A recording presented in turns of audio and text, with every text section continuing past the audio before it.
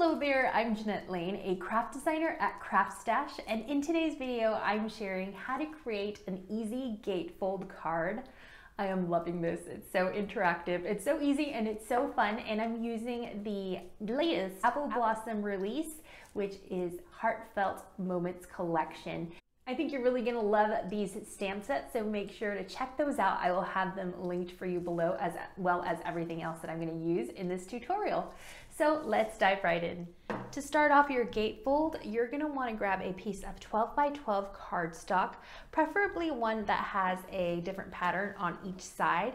I feel like it adds more interest to your project when you have a cute pattern on both sides. So now we're gonna trim up our card. So it's gonna be 12 inches by 5 5/8 inches. So let me grab my paper trimmer and I can trim that down.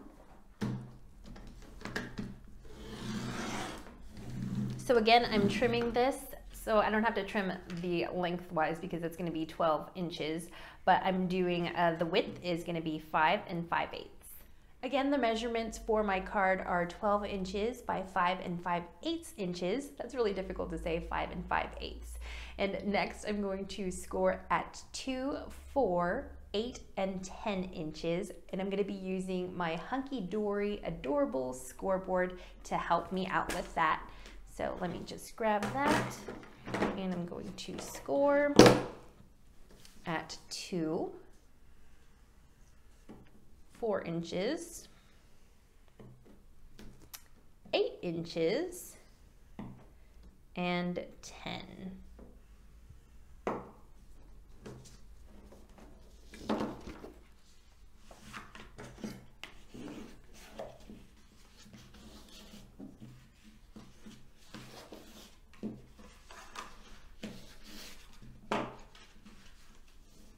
Here is my gatefold card, and you can leave it as is, but to add a little bit of interest, I'm going to be trimming from here, from the 8-inch score line and also the 4-inch score line.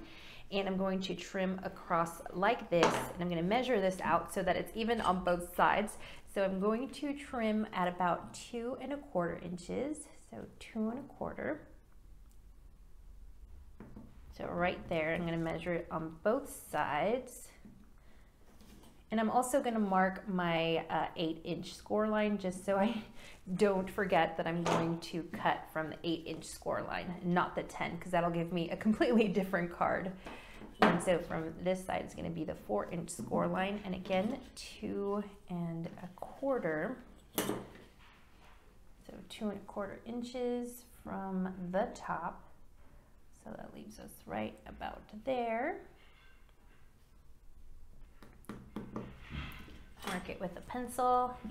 So here are my pencil marks. Maybe you can't see them on camera. So again, it's at 2 1/4 on both sides, and then at the 4-inch score line and the 8-inch score line. So let me grab my paper trimmer so that we can trim those lines up. So what I'm doing is lining up my pencil points on the cut line, not my pencil points, my pencil marks on the cut line, making sure that each of the points is on the cut line, and then we're going to close this up and trim it. And then again, we're going to line up our pencil marks on the cut line and then trim. And now we're left with a really beautiful interactive base for our gatefold card.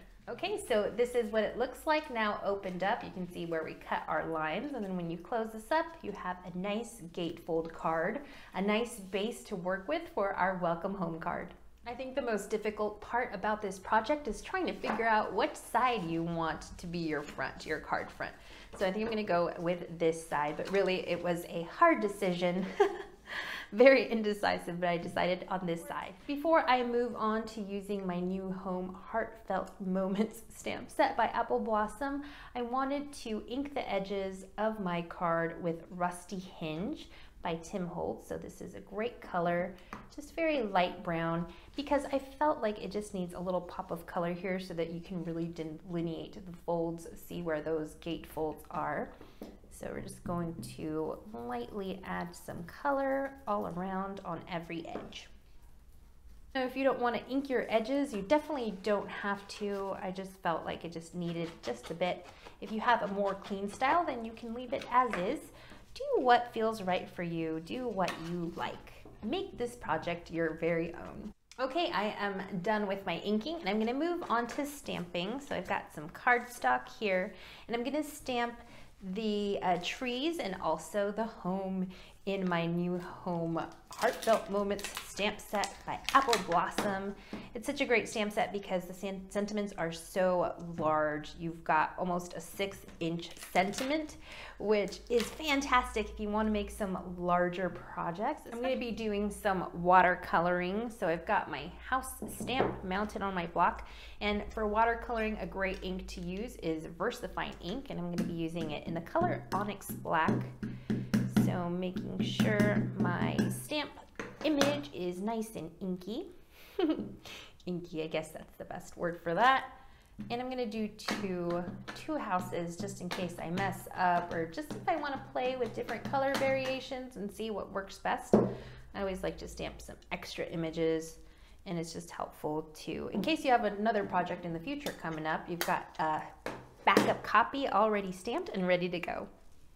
And now I'm going to stamp my tree, and I need about 5. I think I used 5 for my card, but you can add more if you'd like.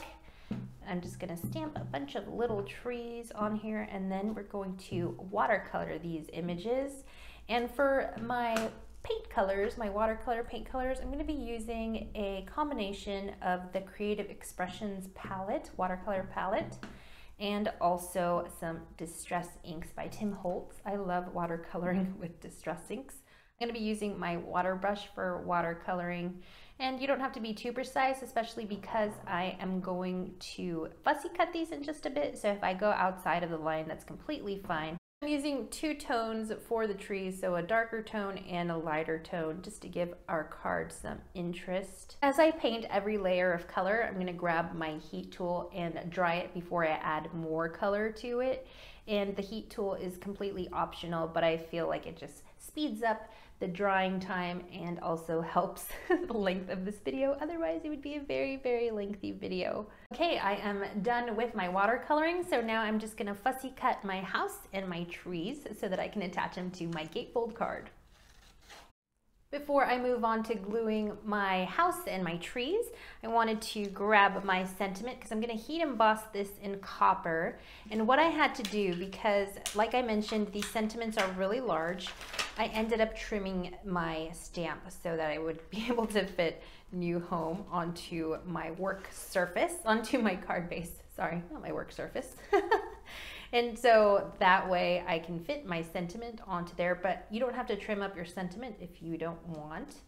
But I had to just because it wouldn't have fit on my card. So now I can heat emboss this in copper. So let me grab my stamp block, and I'm going to ink this up using the Ranger Letter It embossing ink pad, which I love because it is so juicy and it's great for embossing.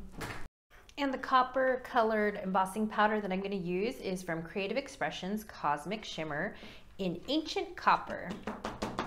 Now that I have my New Home sentiment, I want to stamp Welcome. So Welcome is going to be here, and then To Your will be right up here. So to do that, I'm just going to use black ink, and I'm going to be using the VersaFine Onyx Black again. Now that I'm done with my stamping on my Gatefold card, I'm going to add my house and my trees with some foam tape and also some liquid adhesive. But before I do that, I wanted to add just a small little outline in white gel pen on all the different panels. I feel like it makes the panels stick out just a little bit more and adds more interest to the card, and also has a kind of like a rustic kind of feel.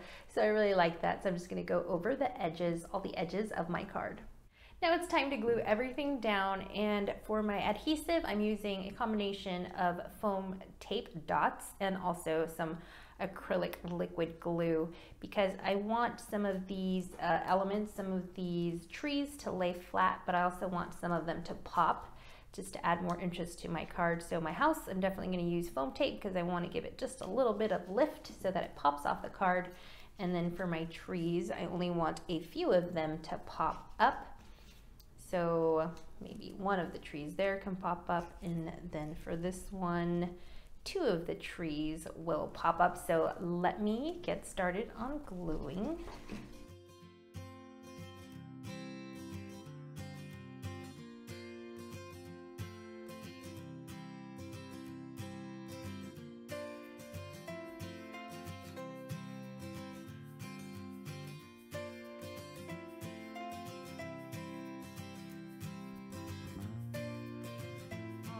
And now I can glue down the house, and it has that extra pop, and we're almost done. The last thing I'm going to do is, first of all, put a little bit more glue on this little tree trunk here. It's sticking out too much and I wanted it to be flush. Now that everything is glued down the way I like, I'm going to add a twine bow to my card front with just a dot of liquid adhesive, and this just adds a little bit of fun texture to my card, and I am done. Oh my goodness, I'm really happy with this card. It looks so cozy. I definitely want to live here now. I hope that you were inspired by this Gatefold card design and that you create your own. And of course, you don't have to make this for a new home. You can use anything to decorate your panels. And don't forget to check out the Heartfelt Moments Collection by Apple Blossom. It's fantastic. You're gonna fall in love with it. I know that I did. I've been having so much fun working with these, and I know that you will too. Everything I use today is available at craftstash.co.uk, where you'll find heaps and heaps of inspiration and how-tos. I'm Janette Lane, and I will see you all really soon. Have a great day.